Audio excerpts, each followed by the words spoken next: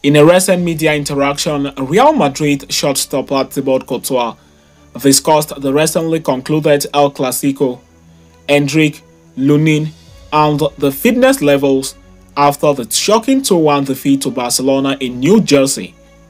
We are going to be talking you detailedly on that in this episode as we progress. And then shortly after that, we will quickly turn our attention to the next agenda of the day, as Netflix is set to release a documentary about Real Madrid midfield legend Toni Kroos on August the 16th. We are going to be providing you with the full details of that in this episode as we progress, so please stay tuned right up to the end. Do not forget to like and subscribe to this channel. Turn on your notification bells so you do not miss out on our daily Real Madrid update. Thibaut Courtois did not participate in the recently concluded European Championships and was amongst the first to return to training under Carlo Ancelotti last month. The veteran goalkeeper, who played 45 minutes against AC Milan in the first pre-season friendly, once again started against Barcelona. He played full 90 minutes in New York, recording 4 saves, including 3 from inside the box. Unfortunately, it was not enough as the team fell to a 2-1 defeat. Speaking to the media after the game, Courtois commented on a plethora of topics ranging from his fitness to the team's new signings. The Belgian shortstopper began by providing an outline of the game that unfolded in New York and his takeaways from the 90 minutes. We were quite competitive, we created, we worked well. We are never happy with the defeat, but the game could have gone anywhere. It is a pre-season, we are still working well, and also many guys have played the last 20 minutes and very well. That is the good thing about the game, and to keep taking minutes for the match against Atalanta, he added. Speaking on the team's young debutant, Jacobo Ramon, Rafael Abrado, and Lorenzo Aguado, the veteran did not hesitate to heap praise on their quality. It is incredible, debuting with Real Madrid at the age that they are, in a stadium of over 80,000 people, even if it is a pre-season, has to be unique. They have fought very well, they have shown quality and enthusiasm. Jacobo has run the whole line. It is what the guys are asked to do and have personality, he added. The goalkeeper was then asked to provide an update on his physical fitness and feelings ahead of the new season. I feel very good and want to help from day one. These are times to continue learning even as a goalkeeper, he said. I feel good with the saves, blocks, and even the passes. That is what the coach asked me to do, and that is what I am working on. While Courtois' return to complete fitness is great news for Real Madrid, one player who has stand to lose is Lunin.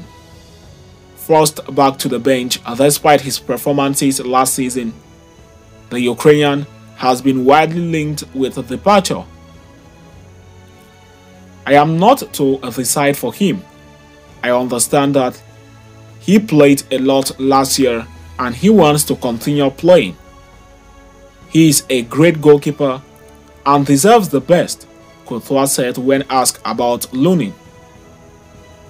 These pre-seasons we play matches that are interesting for the fans and for the public that goes to the stadium. In the end, the stadium are filled when Real Madrid plays, he added. The 32-year-old went on to give his 2 cents on losing against Barcelona in pre-season once again, insisting that pre-season friendlies counted for nothing. That we don't like to lose against Barcelona is obvious. Even if it is a preseason game, you don't want to lose. But in the end, what counts are the official games in the season. Finally, Courtois was asked to speak on Endrick, Real Madrid new signing, who even started the clash against Barcelona.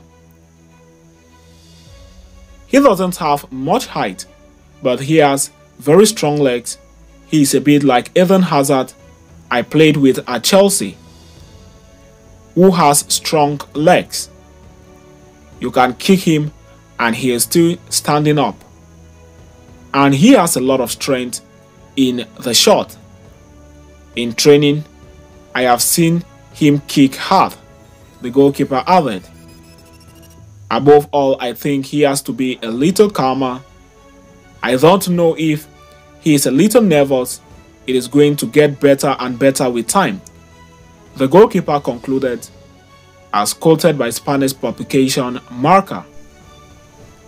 So having discussed and concluded with that, we are now going to quickly turn our attention to the next agenda of the day, as Netflix is set to release a documentary about Real Madrid midfield legend Toni Kroos on August the 16th. It is time for Real Madrid fans to mark their calendars as the much anticipated documentary Kroos is set to premiere on August 16.